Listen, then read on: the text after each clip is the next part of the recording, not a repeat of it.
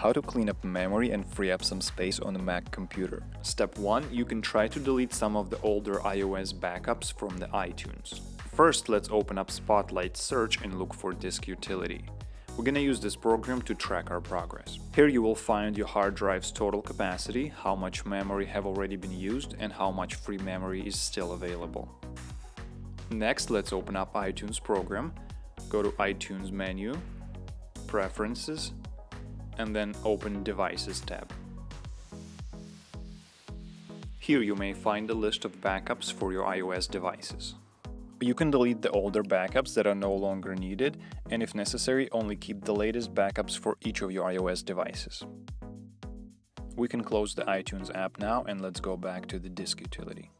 You will notice that Disk Utility doesn't refresh automatically, so we'll just have to close and reopen it.